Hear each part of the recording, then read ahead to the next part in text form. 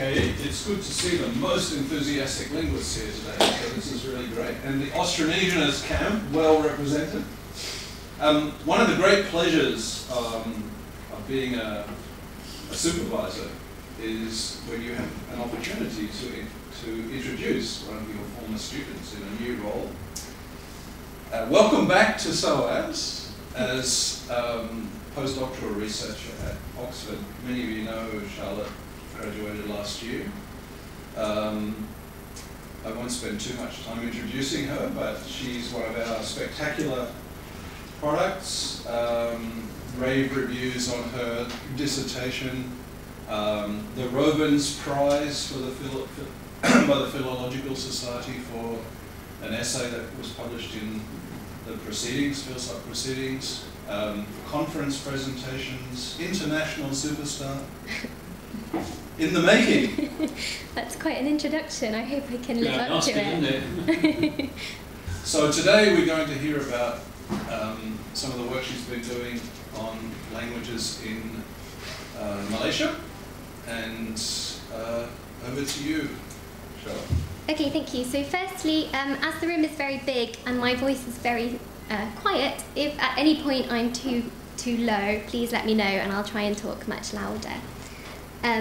Okay, so today I'm going to talk about aspects of syntactic variation in Western Austronesian languages and why these aspects of variation might prompt us to move beyond classifying Austronesian languages in this part of the world as either Philippine-type or Indonesian-type.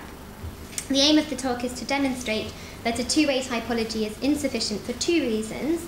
Firstly, because there are aspects of variation within the categories of Philippine-type and Indonesian-type, and secondly, because we find a series of languages that cannot be neatly classified as either one of the two classes. And I'm going to do this by looking at two phenomena that are known to differ between Philippine-type and Indonesian-type languages, namely voice alternations and word order. So given this range of variation, I'm going to argue that a more fruitful approach is to look at more fine-grained parameters of variation in order to be able to address theoretical debates and also proposed historical changes that have been proposed to take place in Western Austronesian. Okay, so to start with, let's define a few key terms. So when we talk about Western Austronesian, we're not talking about a genetic subgroup of any sort. Rather, we're talking about a kind of geographical grouping of languages spoken in this part of Asia and Madagascar that share a typological characteristic, which is relatively rare cross-linguistically, namely symmetrical voice alternations. The best way, I think, to understand what a symmetrical voice alternation is to compare with asymmetrical alternations. Unfortunately, they don't all fit on the screen, but you can see them in your handout anyway.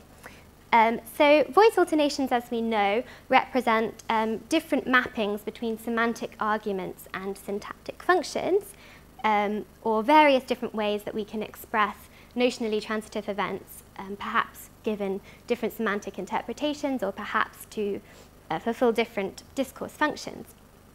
So in English, we have two ways of expressing transitive events. We have an active construction and a passive construction. In the active construction, it's the actor semantic role that's mapped to subject, and in the passive construction, it's the undergoer. We all know this is fairly basic. In addition to this kind of alternation in which semantic role is mapped to syntactic function, there are also morphological and syntactic asymmetries. So the active is syntactically transitive. It has two core arguments, I and alwi, that are both expressed as core nominal arguments. And the verb is morphologically unmarked for voice. In contrast, if we look at the passive construction, then we see that it's intransitive. It has only one core argument, and the actor now is expressed either as a prepositional biphrase or omitted altogether. And also we've got morphological marking, so we have the passive auxiliary was. So here you can see we go from transitive to intransitive and morphologically unmarked to morphologically marked, so we could think of these as being morphosyntactically asymmetrical. If we look in contrast at our Western Austronesian languages like Madurese and Tagalog, we see again that we have alternative ways of mapping semantic roles to syntactic functions, the actor voice, undergoer voice, and so on constructions. But unlike our active-passive alternations, these are morphosyntactically symmetrical. So take Madurese, for example, which is in 2. We have the actor voice in which the actor is mapped as subject, and we have the undergoer voice in which the undergoer is mapped as subject. But both of these constructions take morphological marking on the verb. The root pokol takes the nasal assimilation form in the actor voice, and it takes this e prefix in the undergoer voice construction. So both of these are equally morphologically marked. And both of these look like transitive constructions. So both of them have 2 nominal arguments which are expressed as noun phrases rather than prepositional phrases, which would be how obliques are typically expressed in Madurese and other languages in Indonesia. So we could think of this as being morphologically and syntactically symmetrical. And the same applies for Tagalog. Again, we can see that there are various different ways of expressing kind of the same notionally transitive event of buying. In each case, the verb is morphologically marked in a certain way. So the root bili can become bumili, binili, binilihan, and so on and so forth. And in each case, we seem to have a syntactically transitive construction that involves at least 2 arguments marked with core argument cases ang and nang. So both of these alternations appear to be syntactically symmetrical, and this is kind of our key defining characteristic of Western Austronesian languages.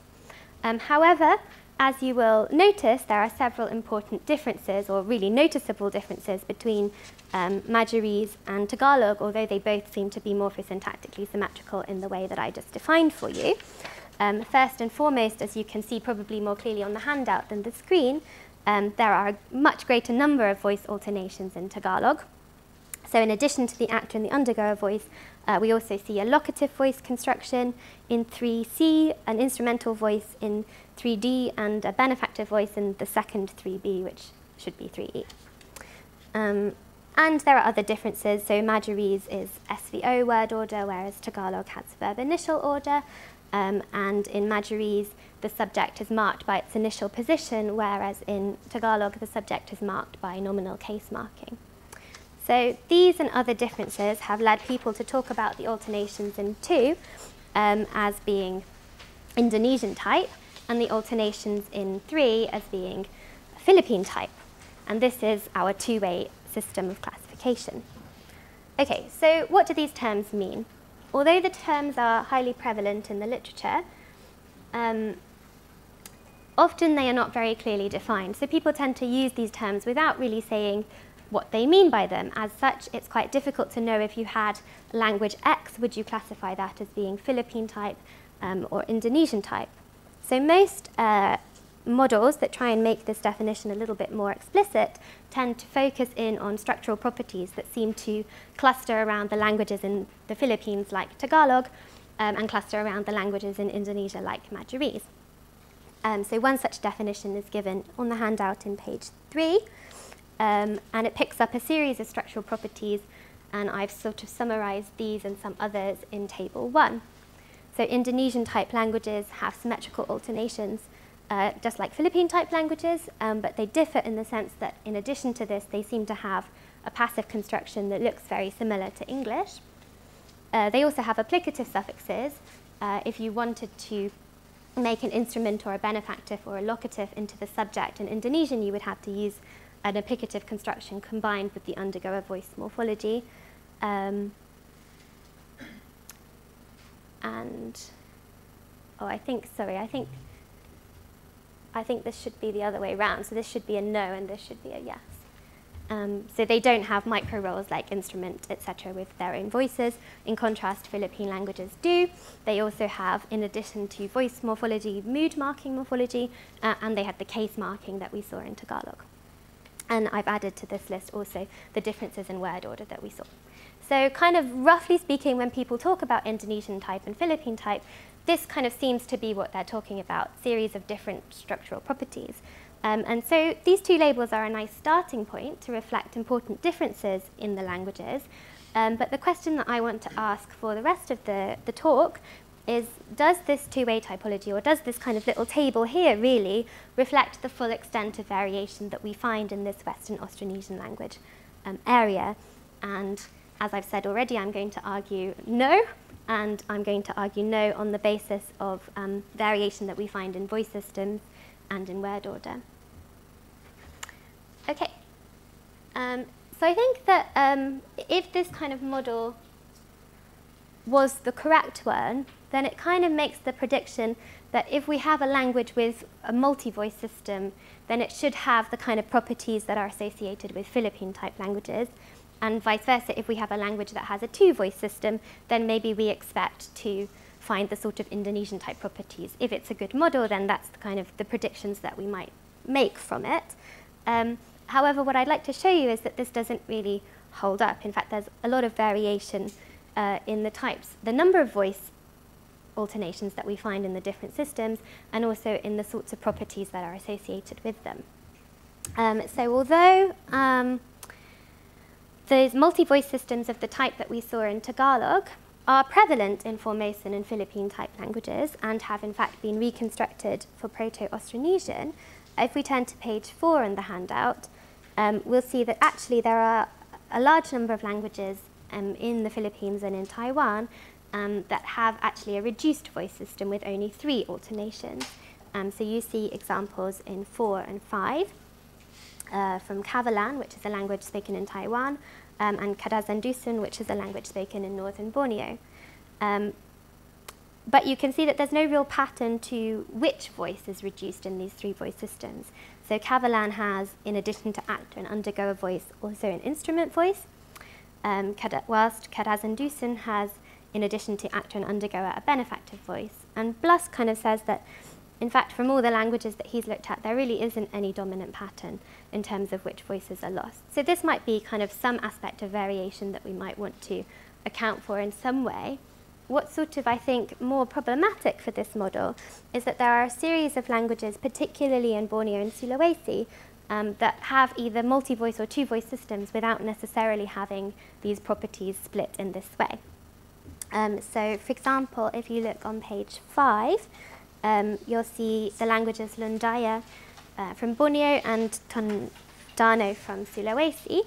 Both of these languages have more than 2 voice alternations, so they have a multi-voice system, but as you can see, they differ from the Tagalog examples in interesting ways.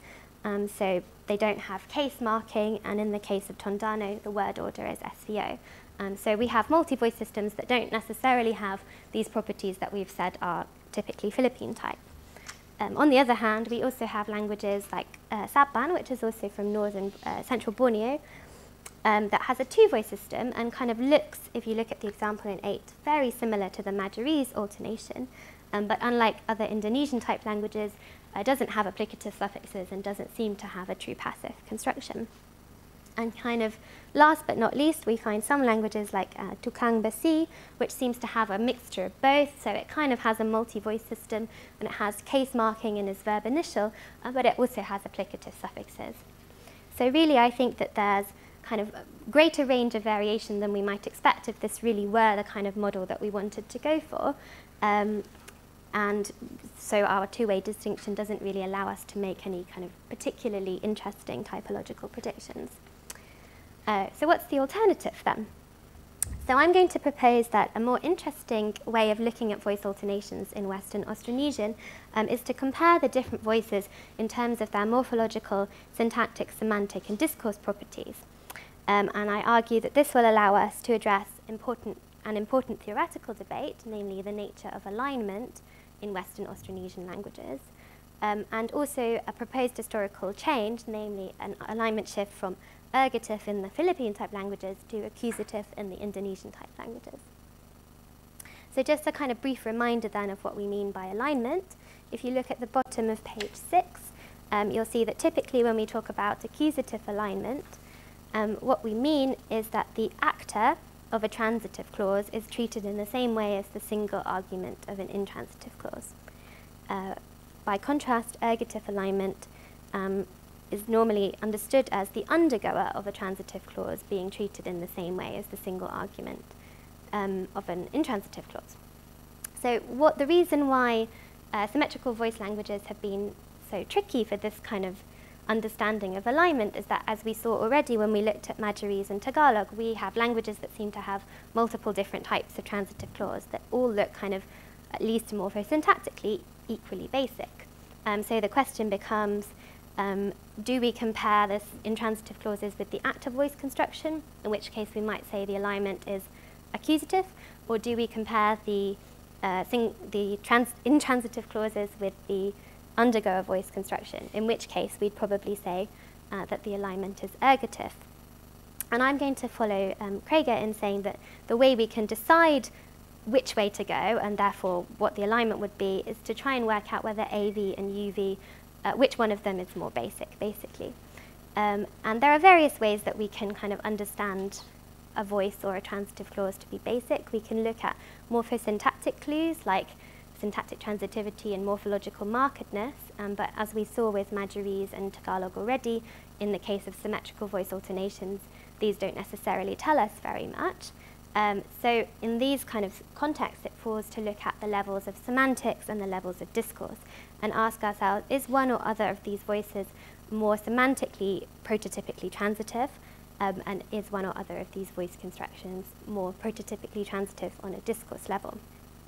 Hopefully what we mean by this will become clear as we go through some examples.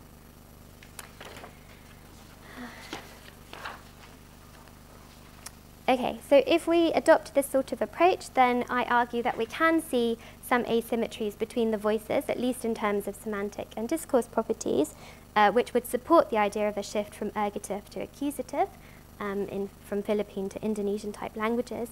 And we can also identify a series of languages, particularly in parts of Borneo, that represent possible intermediate stages in this transition, and therefore reinforce why it's so important not to just think of languages in Western Austronesian as belonging to one of two structural classes, but to look in kind of more detail at the types of variation that we find. Okay, so I said already that Western Austronesian languages have been kind of defined as being morphosyntactically symmetrical, which would suggest that morphology and syntax kind of wouldn't give us any evidence at all as to whether languages are basic, but it's not quite as simple as that. In fact, we do find certain morphosyntactic asymmetries. I won't have much to say about that here, but I thought it was interesting anyway to note that there are some languages where we do see one or other of these voices being unmarked as opposed to the other one. So for example, in Pangaturan Sama, the undergoer voice construction is unmarked, as you can see in 10a, whereas the active voice construction is marked. So this is starting to look a little bit more like a prototypical ergative antipassive alternation in terms of the morphology. And we also sometimes find syntactic asymmetries. So in Kapampangan, which is another Philippine-type language, if you look at the cross-referencing system in 11, you'll see that if you look at the actor voice in 11a, then only the actor is cross-referenced in that particle yang. Whereas if you look at the undergoer voice construction in 11b, then you'll see that actually that the particle n cross-references both the actor and the undergoer. So this might suggest in some way that the UV construction is more transitive in that the cross-referencing particle has to make reference to both of these two arguments. And that would then support UV as being the basic clause and hence alignment as ergative. So that's Philippine-type. And if we look at Indonesian-type languages, we find kind of some syntactic evidence that might support the identification of AV in contrast as being more basic. So one example would be secondary predicates in Balinese, which can modify both the actor and undergoer in an AV construction, as shown in 12a, but only modify the undergoer in a UV construction, as in 12b. So this might suggest then that AV is somehow more syntactically transitive than UV, and that the alignment is accusative. Riesberg looks at Balinese in quite a lot of detail and concludes that if we look at other kind of syntactic tests apart from secondary predicates, overall we would probably want to conclude that Balinese is really syntactically symmetrical, and that the actor in a UV construction really is a core argument. But it kind of just goes to show that maybe these morphosyntactic symmetries are a matter of degree rather than a kind of symmetrical or asymmetrical binary contrast. Okay, so the more interesting levels for us, I think, in terms of comparison of symmetrical voice languages are semantics and discourse. Okay, so when we talk about semantic transitivity, the sort of model that I'm adopting is the one suggested by Hopper and Thompson, and they suggest that transitivity is not just a syntactic notion, but rather can be associated with particular semantic interpretations and particular semantic properties, some of which will be associated with prototypically transitive events and some of which will be associated with kind of lower transitivity or less prototypical events. And they have a list of different parameters which they class as being high and low, and I've kind of summarized these in table 2 according to the different semantic properties that are most commonly associated with active clauses, passive clauses and anti-passive clauses. So active clauses in semantic terms generally have two distinct participants. They'll have an actor that could be seen as being highly agentive and volitional, kind of willingly initiates the action. They have an undergoer that's usually completely affected by the action of this event, and the event is usually entails punctual and telic action. So these kind of semantic properties are generally associated with active clauses in semantic terms. In contrast, antipassives will generally have a non-specific or unaffected undergoer and are often associated with ongoing or non-punctual action. And finally, passives are also kind of lower in transitivity on a semantic level and are associated with non-specific or perhaps non-agentive actors and stative or resultative interpretations. So if we kind of use these, let me put them on the screen for you.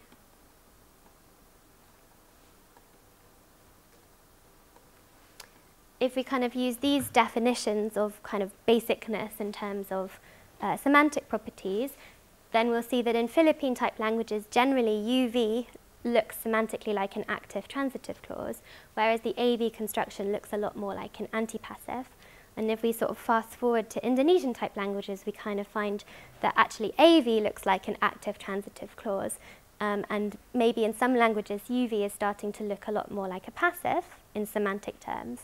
And what's kind of interesting is that we also find a series of languages that are somewhere in the middle. So maybe sometimes AV has antipassive semantics and sometimes it has active semantics. So this again could be kind of a midpoint in our transition, if you like. So some of the evidence for this is in the handout. For example, if we look at Cebuano, we'll see that in 13, we're on page 9 now, the undergoer voice is associated with punctual action, which remember we said was a high transitivity parameter, whereas the actor voice is associated with non-punctual interpretations. And moreover, as you may well know, it's very common in Philippine languages for the AV to be used only when the undergoer is non-specific, indefinite, or non-presuppositional. And again, you can see some examples from Tagalog that show it's actually ungrammatical for us to find a definite undergoer in an AV construction. And it's also at least strange, if not completely ungrammatical, for us to use an active voice construction in a context where the undergoer would be inherently affected. So if we wanted to say something like Juan killed a dog, we would have to use the undergoer voice construction. I don't know why we would want to say that, but if we did, then we would have to use the undergoer voice construction rather than the active voice, because that would be semantically odd. So these kind of tend to suggest maybe that UV is basic in semantic terms and AV is less prototypically transitive. In Indonesian-type languages, in contrast, we don't find this kind of restriction against definite undergoers in the AV clauses. In fact, if we looked at Balinese in 16, we would see that we can get active voice constructions when we have an event that inherently affects the undergoer, like kicking the dog. I feel like the dog is treated very badly in all of these linguistics examples. But also you can see the dog can be modified by a definite suffix. So here it's clearly possible to get a definite undergoer in the AV construction. And therefore AV starts to look a lot more like an active type clause with these sorts of active semantics. And there have been corpus studies to suggest that in some Indonesian type languages, as I said, the UV construction starts to look a lot more like a passive in that it tends to be used with non-specific actors or perhaps with no actor altogether. And sometimes even has kind of stative interpretations. So at least in some languages, we start to see the kind of opposite pattern where we look like we have accusative alignment. What's worth noting is that actually in Indonesian-type languages, more so than in Philippine-type languages, there's quite a lot of variation. So there are some Indonesian-type languages, or at least languages with those sets of properties that we discussed, where the active voice construction is still associated with some anti-passive-like properties such as ongoing or non-punctual action. And there are other languages where the UV construction is also still associated with some more active characteristics like dynamic action and so on. So it depends a little bit on which language you're looking for. And actually, whilst this variation is kind of messy for our previous model and we wanted to call them all Indonesian type, it's not such a problem if we think of these languages as somehow being on a scale or representing lots of different points in a transition from kind of more prototypically ergative to more prototypically accusative. So I think in actual fact it's quite nice that we find this variation because it seems to support the idea that these languages could be undergoing some sort of alignment shift, at least at the level of semantics. And we see this even more clearly if we look at languages in Borneo, like Moronene, where the active voice, so in Moronene, the undergoer voice construction always appears like an active transitive clause. It always has these high semantic properties. But the active voice construction can sometimes appear like an anti-passive and sometimes appear like the active. Okay. So this might suggest that we want to look at languages in sort of terms of some sort of shift, like I said, really, where we start with languages that kind of look ergative in semantic terms, where the UV is associated with high transitivity and the AV is always associated with low transitivity. And then we move through stages where we get different degrees of symmetricality towards a kind of stage at the end where we have an accusative alignment system with UV being associated now with low transitivity like a passive and AV being associated with high transitivity like an active. Okay, so if we look then at differences in the discourse levels, we'll find kind of more or less the same sorts of patterns. And now we're thinking about discourse in terms of Givon's discourse topicality. And he says that in a typical active clause in discourse terms, we're going to have an actor that's highly topical and an undergoer that's also quite topical but less topical than the actor. This is kind of what we would expect from our basic transitive clause. And if instead we're dealing with something that's functionally a bit more like a passive or an anti-passive, then we might expect only one of these arguments to be really high in topicality. So in a passive, we would expect the undergoer to be the most topical and the actor to be kind of not very topical. And in an anti-passive, it's the other way around. So we would expect the actor to be topical and the undergoer to be less so. And if we kind of take that as our basic understanding of discourse properties of voice alternations, then again we see the same sort of patterns, whereby in Philippine-type languages, it's UV that seems to have this sort of discourse structure, and AV looks a bit like an anti-passive, whereas in Indonesian-type languages, AV is the one that looks like the active clause, and UV starts to look a bit more like a passive. And then we find some languages that could represent possible intermediate stages, like Kelabit, where both AV and UV seem to have, or seem to be able to convey events in which both actor and undergoer are topical. And you can see this if you look in Table 4, which is a study that looks at the topicality of the different arguments and quantifies this using various metrics proposed by Givon. and then they're scaled and averaged and presented in the table. So we can talk about how this is done in more detail if you want later on. But the important kind of point to take from this, I think, is that if you look in Cebuano, the UV construction looks kind of more prototypical or more basic than the AV construction. The actor is highly topical and the undergoer less so, whereas in the AV construction, the actor is kind of still more topical than the undergoer, but less so overall. In Indonesian, we kind of get something that looks a little bit different. So in AV, the actor is topical and the undergoer is less so, but that kind of looks a bit more like an active clause.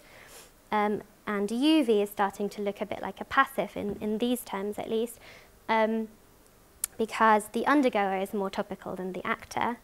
And then what's sort of interesting is if you look at Kelabit in the middle of those two lines, both AV and UV seem to have the discourse properties that we expect from an active ergative clause.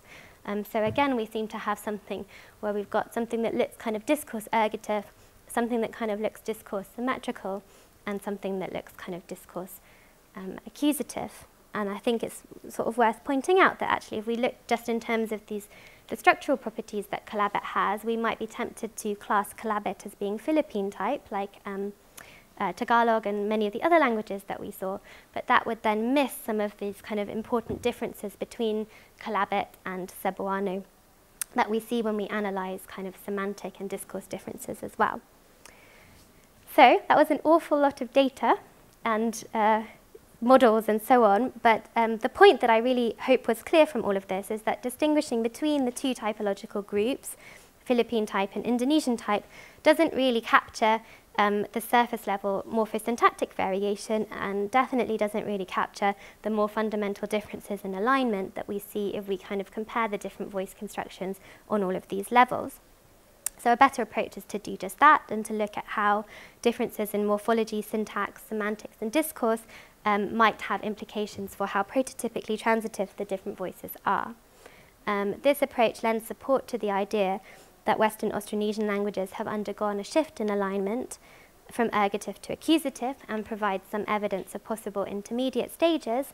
And it also suggests that we might want to consider alignment in general as being kind of more of a scale from prototypically ergative, where we might expect morphology, syntax, semantics, and discourse all to point to one of the constructions as being basic, to prototypically accusative, where ditto we might expect all of these levels to support AV as being basic, via a series of kind of possible intermediate stages where the different levels of structure will reveal different levels of symmetry. Okay, so now if I still have time and I haven't put everyone to sleep, then I wanted to show you that if we look at word order, we kind of are forced to come to the same conclusion, really, that Philippine-type and Indonesian-type, or a two-way system, isn't really sufficient to capture the kind of variation that we find. I'll show this by showing that there's important variation among both verb initial and SVO languages in terms of how flexible the word order is, and that there are also seemingly languages where the basic word order differs depending on which voice construction we're looking at. Okay, so firstly, although it is kind of true that most Philippine-type languages are verb initial, just calling them verb initial, or kind of calling them all Philippine-type, misses quite an important distinction between languages that are rigidly VOS and languages that allow a flexible VOS-VSO order, like Tagalog. So an example of a fixed word order language would be Syntactic in 19, and Tagalog is a flexible language in 20. So why this is kind of a non-trivial distinction is because it seems to correlate with certain other word order patterns, as discussed by Aldridge, namely the position in which adjuncts can be questioned. So where we have fixed VOS word order languages like Syntactic and also Malagasy, I believe, we can only question adjuncts in situ, so they are always questioned following the verb. However, in Tagalog and other alternating languages, it seems that it's possible to question adjuncts initially, so they can be somehow extracted or appear in the initial position, or however we want to kind of analyze this theoretically. So this has led to kind of different possible theoretical accounts, at least in Aldridge's work, and there's therefore, I think we can assume that there's potentially not a non-trivial distinction between them. So there's more variation in verb initial languages than is accounted for if we just call them all verb initial, is basically the point that I'm making. We also get variation in Indonesian-type languages. We get variation in terms of how flexible languages are, so some are really fixed and some allow almost all possible combinations of subject, verb and object depending on things like information structure. And we find that in Indonesian-type languages, sometimes the word order choice is affected by the voice construction.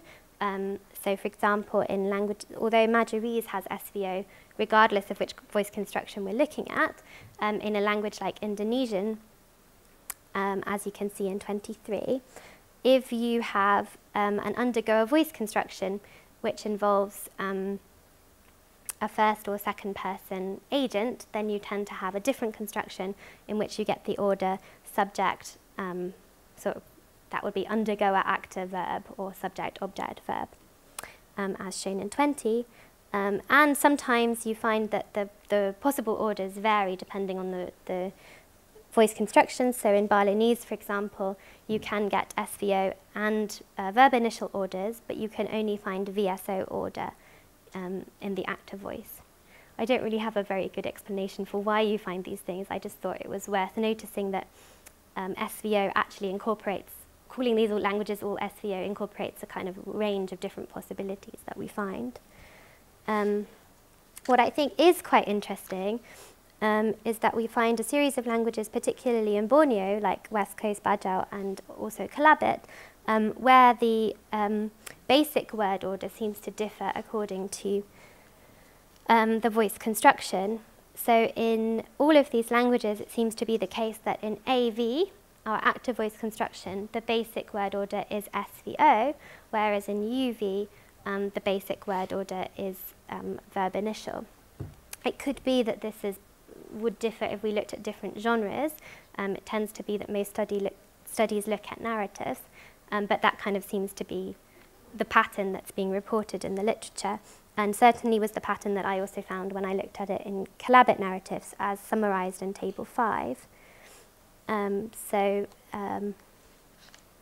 That's quite interesting, and we would kind of miss this fact, I think, if we again tried to say that Kelabit was Philippine-type, and therefore we're somehow not accounting for the fact that the basic word order appears to change depending on the voice construction. How much time do I have left? You can go till 4:30. So. Okay, all right. So again, I want to propose to you a kind of alternative possible way of looking at variation in word order, as opposed to just saying this group of languages is verb initial and this group of languages is SVO. And I want to propose that the way to do it is to look at kind of variation in the orders that we find, the possible orders and the degree of word order flexibility, and also to look at the kind of choices that affect which word order we choose. So not just to say this language is SVO, but to say in this context we might use this construction and so on. And I think this is an interesting way of looking at word order in Western Austronesian, because it allows us to address another proposed historical change, which is namely the reanalysis of a kind of topicalization construction to the basic order of grammatical functions. So the idea is you can get SVO as a kind of marked construction in Philippine-type languages, but when you get this order, that S has to indicate, well, I guess, the topic by the topicalization idea. But what it seems to me is that it kind of really represents particularly newsworthy information. So that might be focus, or that might be a new topic or contrast or something like that. So it seems to be that in Philippine-type languages, this construction or this order is restricted to those contexts where the subject really has a particular information structure role, whereas in Indonesian-type languages, SVO is just the basic order of our grammatical functions. And what's kind of interesting, if you sort of look at these types of factors, it seems that in languages like Kelabit, where the word order is affected by the voice construction, SVO seems to be sort of a topicalization construction in these UV contexts that look a bit more Philippine type, whereas SVO seems to be the kind of basic word order in AV contexts where it looks a bit more Indonesian type. So perhaps we can just have a little look at some of the data that supports this, and then we'll conclude all of this very heavy data for you. Okay, so if you look in 25, you can see an example from CDIC, which remember was our kind of what I said, fixed VOS order, meaning to say that you can't find VSO. In CDIC, you can get a kind of SVO construction, which is possibly also to be analysed as a type of cleft, in contexts where that S represents particularly newsworthy information. So, for example, in 25b, if we said who drank the wine, then we can get pawan, this kind of nominal particle, and then drink wine. So that would be a kind of SVO order, but there Pawan really represents the focus information in the sense that it's the answer to the question and therefore the kind of newsworthy thing. So this is really, this types of order is really restricted to that context. In Indonesian type languages, as we saw already, SVO is just the basic word order, and we see that in terms of discourse frequency and various other factors. And actually in Indonesian, it kind of goes the other way. So when we get verb initial orders, these have a kind of marked pragmatic function. So perhaps they mark a predicate focus or sort of contrastive reading on the predicate or something like that, as shown in the example 26, which comes from spoken corpus of Jakartan Indonesian. So that's kind of two ends of the spectrum, if you like. When we look at Kelabit, we can see that for UV, which remember the basic order in UV was verb initial, in UV, if we have a verb initial order, this tends to be contexts where both actor and undergoer are topical, and SVO is reserved for contexts in which the undergoer really has a kind of newsworthy role to play. So an example of that is in 27, where again, the undergoer represents the answer to the question, so it's the kind of focus information in that context. And in 28, you see an example of VOS, where if you read through it, all you'll see that both. So if the kind of example sentence of VOS is 28D, and its kind of verb actor is n, and then undergoer is nabuat kina. And both of the actor, the n, which is he, and the undergoer fruit have been mentioned in the previous discourse. So they're kind of both topical there. Neither of them are particularly newsworthy, and the sort of important information in terms of progressing the story in this case is the action, what he does to the fruit.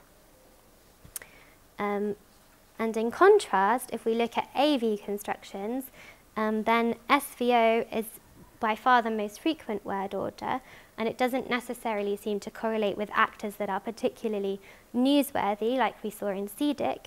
And I think you could see this if you looked at the example 29, where we have a question, how did he get them the fruit down there if there's 3 baskets? So this is the question, how did he get the fruit down? And the answer is, how do I say it? He dropped the fruit to the ground with SVO word order, he dropped fruit. And I think you could say that the actor isn't particularly newsworthy here, because the answer to the question would be how. So actually the sort of newsworthy information in this context is probably provided by the verb rather than the actor and the undergoer, which are both topical as they're given in the kind of context of the question. So that's just one example, but in general SVO doesn't seem to correlate particularly with an actor that's particularly newsworthy, like in CDIC. And actually what we find in the AV construction is that it's VOS that seems to have this marked pragmatic function, like in Indonesian. So the example that you want to look at here is F, 30F, where it says, eat fruit only they. And the whole discourse is going on about it's collected using a pair story, and it's talking about 2 boys who've kind of, the man has watched the 2 boys walking past with his fruit, and he's thinking, oh, did they steal my fruit? No, they're only eating the fruit. So it's kind of a contrastive reading then on the predicate there. So I think what you can kind of see from this is that the UV construction in Kelabit appears to be much more Philippine-type in terms of its word order. There, the VOS construction seems to be basic, and SVO is reserved for sort of pragmatically marked constructions where the undergo is particularly newsworthy, whereas in AV, what you seem to find is a situation that's much more Indonesian-type, in the sense that SVO is the basic order and it's the verb initial order that's kind of pragmatically marked in this case. Okay, so to summarize then, I think this suggests that the reanalysis of SVO as the basic word order might actually begin with AV rather than being a kind of across-the-board thing, and that voice may be therefore important in this historical change as well. It's possible that SVO is preferred in AV because this is an order that fits with universal word order tendencies, to put A, to put the actor first, and B, to keep the verb and the undergoer or the predicate together. Whereas if we had SVO in the undergoer voice, that would actually be violating both of these tendencies because it would put the undergoer first and split the predicate. Perhaps the changes are related, in the sense that the change from antipassive to active increases the discourse frequency, and that kind of leads to a change or reanalysis from the pragmatically marked order to the basic order of grammatical functions. Perhaps it's the other way round, perhaps reanalyzing actor, verb, undergoer as kind of basic word order somehow leads to verb and undergoer being considered a unit, and that therefore triggers the reanalysis of antipassive to active. I don't really know, but in any case, I think the point is that these kind of changes seem to be related, and looking at both of the phenomena in more detail kind of reveals the sort of things that, the interconnections between these different changes that we find, and definitely I think reinforces the idea that a two-way classification just doesn't cut it as a way of capturing this sort of variation. Okay, so concluding then, the two-way typology of Philippine-type and Philippine-type versus Indonesian-type, I hope that I've shown you that it's inadequate as a means of capturing the full extent of variation in Austronesian for two reasons. Firstly, because languages with typical Philippine-type and Indonesian-type properties are actually subject to quite a significant amount of internal variation. And secondly, because we find a number of languages, particularly in transitional regions in Borneo and Sulawesi, that differ in a kind of non-superficial manner from both Philippine-type and Indonesian-type languages, and therefore are not neatly categorized in either one of these two classes. So a better approach to categorization would be to look at the different parameters of variation and draw from a wide range of languages, rather than simply assigning languages to one of these two groups. This would allow us to explore the interrelationships between things like word order, information structure, and voice, and contribute to a better understanding of the historical changes that have taken place, and also allow us to address theoretical debates like the alignment debate in a more typologically informed manner. Thank you.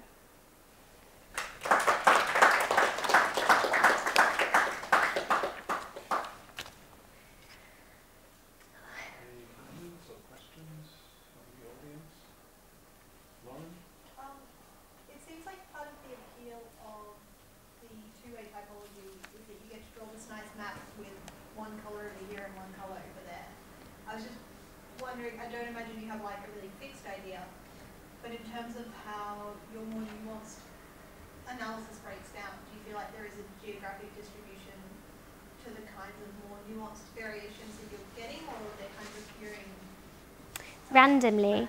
Well, so I mainly looked at languages in Borneo, so most of the languages that seem to have these mixed properties that I identified were in that area, and I think we would probably, if we go back to the map, we might expect that to be kind of a reflection of the situation as it really is, because the kind of more conservative languages are thought to, Proto-Austronesian is thought to have originated in Taiwan, and the more conservative languages are in the Philippines and in Taiwan, and the more innovative languages are in Indonesia. So you might expect to find transitional languages in the areas that are kind of geographically between them. But of course, since I only really looked at languages in Borneo, it's completely possible that we would find other languages that have developed, and in fact, it's probably quite likely that we would find other languages that would, differ in certain ways from this prototypical Philippine-type or prototypical Indonesian-type in other parts of the Western Austronesian group. Yeah. If I can just comment, Lauren, I think we don't have the micro-level information that would help with that. I mean, I published an article showing in SASA different dialects of the same language have different alignment systems. So I think we really need much more detail about fine-grained analysis. I actually remember years ago, Laurie Reed's getting very angry about people talking about Philippine-type, because everyone assuming that all the Philippine languages were like Tagalog, and he said, absolutely, this is Tagalog hegemony, and we should deny this. So, as a specialist of languages, other languages in the Philippines, he was very much aware of the variation between Cebuano, Ilocano, Kapapangan, and Tagalog. Yeah, and I mean, taking this sort of saying, okay, this two-way typology is no good, and what we need to do is this, but I don't have a very good answer of how these might all fit together. I mean, I don't know if this really solves the problem, and as you say, what you the next step really would be to collect much more data on these sorts of aspects of variation from a kind of wider range of languages, so that you could really see what kind of possibilities are possible. So in Kelabit, for example, morphosyntactically it looks more or less symmetrical. Semantically, the UV construction is normally associated with kind of high transitivity, and the AV construction is normally associated with low anti-passive-like characteristics, but can be also an active, can have active, a bit like the Moronene data that we saw. And then on the discourse level, we saw that it kind of looked symmetrical with AV. So that, depending on which level you look at with this type of approach, you get a slightly different answer as to which one is more basic. So you might expect that if you looked at a wider range of languages, you could find different types of asymmetries on different levels, depending on where they fit in this kind of change. I think a similar story could be told about Bantu, where people always talked about symmetrical and asymmetrical, and Lutz's work shows that it's actually much more complex than that. So. Phil, do you have a valid, solid genetic mapping for these areas? If so, what kind of a match do you get between genetic affiliation and some of the phenomena you've talked about? I think the answer is no, that there isn't a very good... yeah, I think that in terms of subgrouping, people have kind of worked out that all of these languages in sort of the darker orange are Western Malayo-Polynesian, but kind of are not quite sure what the subgroups, people disagree on what the subgroups would be beyond that. Because there's so much variation. And because a lot of the languages just haven't been described in much detail. Right, okay. Yeah. I think probably that, I think people think that there would be a genetic subgroup that would include quite a lot of the languages in the Philippines, and they might tend to be more sort of prototypically discourse, semantic, ergative, and I think a lot of the Indonesian-type languages probably belong to a different subgroup. But as for the languages in Borneo, that's no one really knows. Peter? These transitional properties, are these mainly from North Borneo languages and other ones along Baram River, Kayan as well? Also seeing in Bidayu as well down there? I don't know. I think people think that those languages are more kind of similar to Indonesian type, but I think like Saban, they don't really have all of these, so they don't seem to have passives and applicatives like we find in Indonesian type languages. They just don't have the multi-voice system. And I think voice in, I'm not sure about Bidayu, but in some of the languages like Kenya and Kayan, that's something quite different altogether.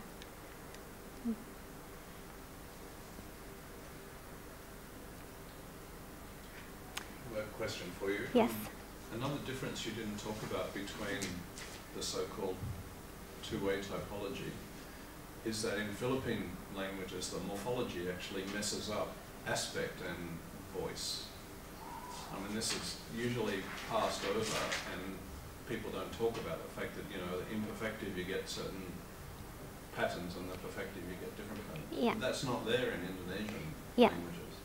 Yeah. What's the story? Why? Is it connected to anything you say here? Because Hopper and Thompson talk about, you know, aspect as being relevant for transitivity. Yeah. So I don't know if you haven't, Yeah, I think you haven't built that into your story so far. Yeah, no, it almost certainly is relevant. Exactly how, I don't know. I know that, for example, with Tagalog, some people analyse this infix, which I stupidly didn't actually lay out for you in the morphological gloss. But anyway, the undergoer voice in Tagalog is, some people think that this is marked through an infix into the root. So we took the root Billy and we made it Binili. So some people treat that as being a combination of undergoer voice plus perfective aspect. And other people argue that actually that is just the perfective aspect marker and the undergoer voice is kind of unmarked morphologically. And the kind of main argument, or one of the arguments for that, is if you look at the other voices apart from active voice, so in 3 C, G, and the second B that should be E, then all of them have an infix in them. So kind of maybe you would get a slightly, I don't know, a simpler analysis if you would treat just the in as marking perfective aspect and then undergoer voice would just be unmarked. So I think some people, I think Katagiri in fact analysed Tagalog as having kind of a split ergative system because he said that the undergoer voice is unmarked in the perfective context, whereas the active voice seems to be unmarked if you look at irrealis or whatever the opposite of perfective would be.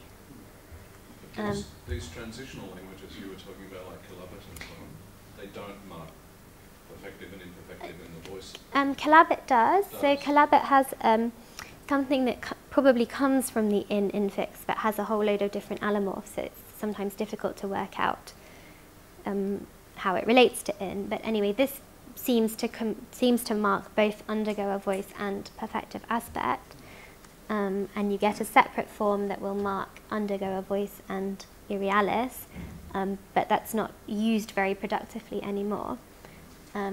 I don't know if it's possible that something that was just an aspect marker over time becomes analysed as a voice marker and then loses its aspectual function. And Eastern Penang still keeps that infix of in. To mark what? To mark something, I'm not sure exactly. Aspectual. But the nasal voice prefix that marks the active voice in Kelabit, so it's unclear to me whether it has some. I think it probably doesn't have this. Basically, it looks like in Kelabit the active voice construction is starting to look a lot like what we find in Indonesian-type languages in all sorts of properties, and the undergoer voice kind of maintains some of this, what we know from the Philippines. Yeah, another criterion in the Hopper and Thompson model was agency, Mm-hmm. and I'm wondering to what extent can mechanical objects and natural forces fill the causal slot, like, you know, the wind opened the door, the bomb shook the ground, that kind of thing. What? I don't know in Kelabit. That's a good question. Okay. Because language is different markedly in what objects they allow to fill that slot. Yeah. The causal slot. Yeah. I don't know. Okay. I have to look.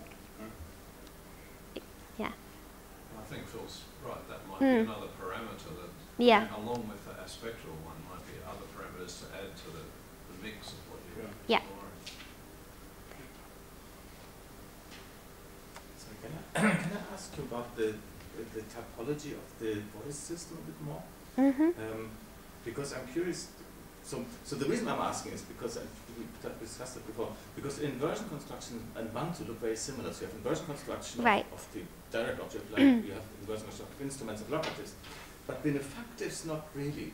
So I'm sort of curious that the benefactive here seems to be, you know, sort of a member of a member of the set which is not particularly marked from what you say. So I'm curious whether there is, whether there is a distinction between these different voice systems in terms of the predicates they combine with, in terms of the information structure they can do. Like, like the, and like later on in your talk, essentially, but I think that's a question of the languages rather than voice system.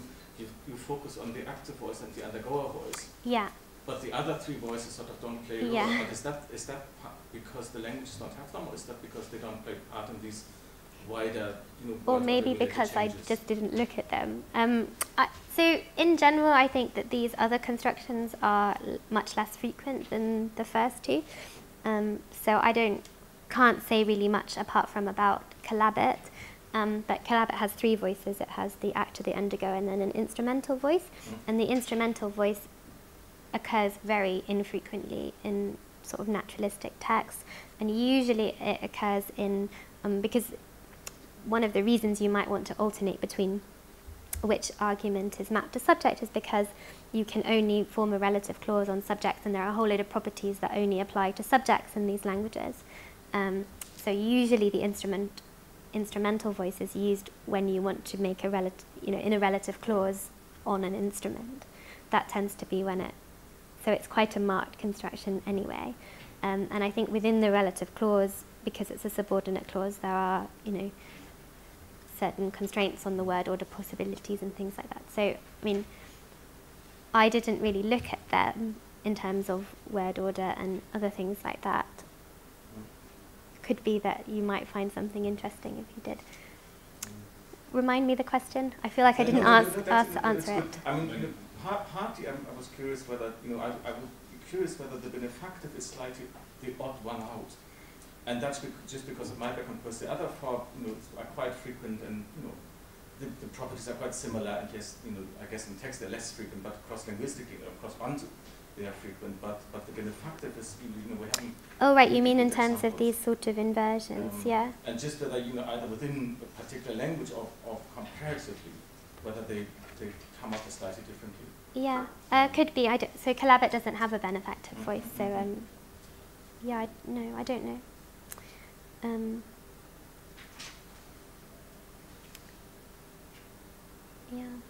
they do. I mean, so they seem to be kind of ditransitive. I mean, I was calling these equally symmetrically equal, and what I probably really meant by that was that the actor voice and the undergoer voice kind of looked symmetrical.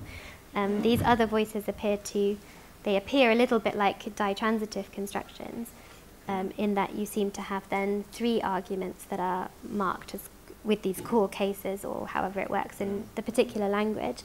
And what's interesting, at least for Kelabit, is that you don't really find ditransitive constructions, in other cases. So if you used the, what's a good example of this? You would have to say, I gave something to someone. You wouldn't be able to say I gave someone something with three kind of core arguments. The only case when you get that is with the instrumental voice construction. Yes. And there are applicatives? Is there an applicative method? Well, so some people treat these, if you kind of adopt a structurally ergative analysis of these languages, which many people do, then they treat locative voice, instrumental voice, and benefactive voice as being kind of applicatives. What's interesting is that there are applicatives that only apply in the undergoer voice. They can't be used in active voice constructions, whereas the applicatives that we find in Indonesian and that kind of look a lot more like applicatives in Bantu, for example, you can get them in both with active voice and undergoer voice. So they're a kind of little bit applicative-y, but at least how I analyze them, they map this kind of instrument or locative or whatever to subject rather than to a direct object, which is, I guess, what you would think of as an applicative. So they're sort of half applicatives, maybe. Interesting, yes, thank you. Yeah.